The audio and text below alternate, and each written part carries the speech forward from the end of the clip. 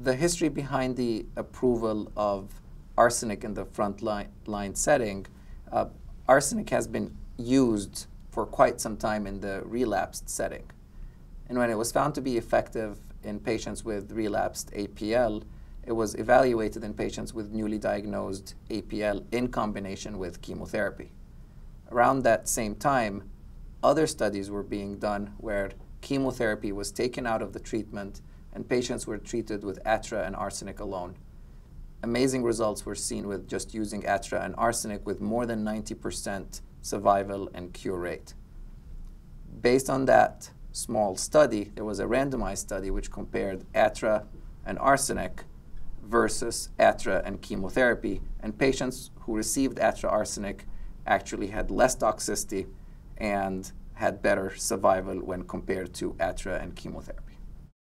Given that the median age for patients diagnosed with APL is around 40, having an option of a treatment regimen that does not contain chemotherapy is very appealing to those patients to reduce the chances for both immediate and late toxicity.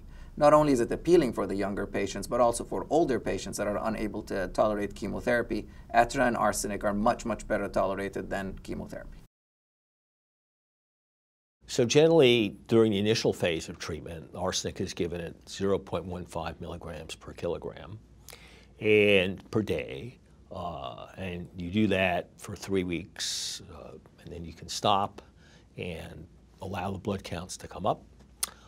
And then when the blood counts come up, then generally what happens is the patient's in remission, but the treatment has to continue. And then generally people get 0.15 milligrams per kilogram of arsenic 3 days a week, and we did it on a 4-week on, 4-week off schedule, and that's generally what people do. And in addition, they get ATRA as well. So the combination continues. When we're using an ATRA and arsenic regimen, it's very important to complete both the induction and consolidation parts of the regimen and really stick with the whole regimen. Giving ATRA and arsenic is difficult for our patients because they have to come in every day for 4 weeks in a row to receive the arsenic. However, when we compare that with the side effects of chemotherapy, it is much, much better tolerated. In addition, the more recent trial, the AML-17 trial, which gave the arsenic at a higher dose but less frequently, in that study, the outcomes of those patients were just as good with the daily administration and just as well tolerated. One of the important things that as physicians we have to do is to explain to our patients that adherence to their protocol is really necessary in order for them to be cured. Once patients understand that and understand why they have to come in every day, and also understand that this keeps them away from having to get chemotherapy, they're much more likely to be adherent. The differentiation syndrome refers to the way these drugs work is they cause the immature promyelocytes to become more mature cells. And when that happens, the white count goes up because now you're making many more of these mature cells.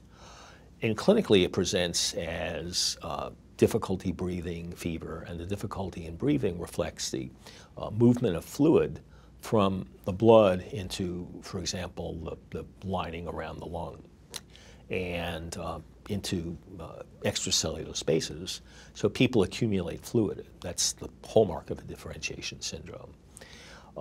And the best way to suspect it is, for example, one way is to obviously weigh the patient. And generally, when people have the differentiation syndrome, they'll gain weight, and of course that's fluid weight.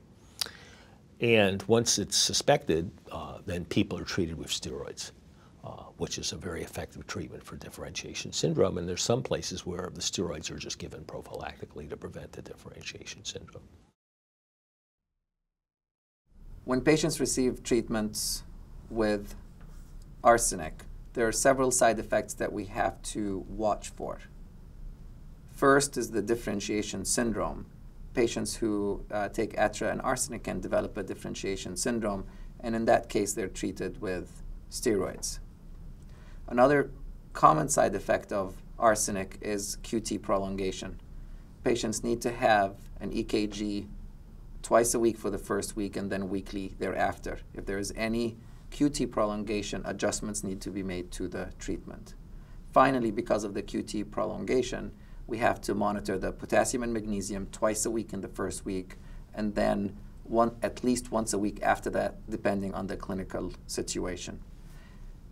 We aim to keep the potassium above 4 and the magnesium above 2.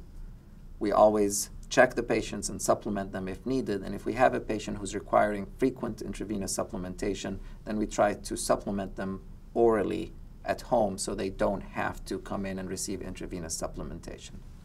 Another side effect that was seen in the trials with arsenic was hepatic toxicity. In those patients that developed elevated ALT or AST, the drug was held, restarted again at a lower dose, and then escalated back up again. From clinical experience and from clinical trials, we have not seen patients who needed to discontinue arsenic therapy because of hepatic toxicity.